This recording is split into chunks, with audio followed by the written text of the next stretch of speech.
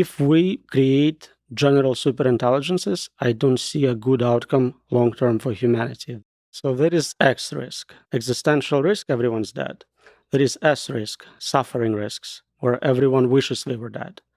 We have also idea for I risk, ikigai risks, where we lost our meaning.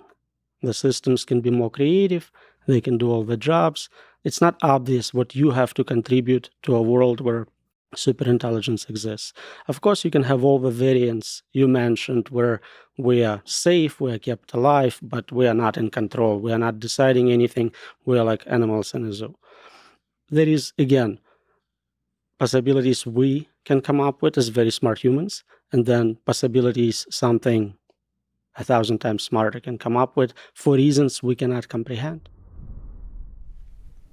The following is a conversation with Roman Yampolsky, an AI safety and security researcher and author of a new book titled AI Unexplainable, Unpredictable, Uncontrollable. He argues that there's almost 100% chance that AGI will eventually destroy human civilization.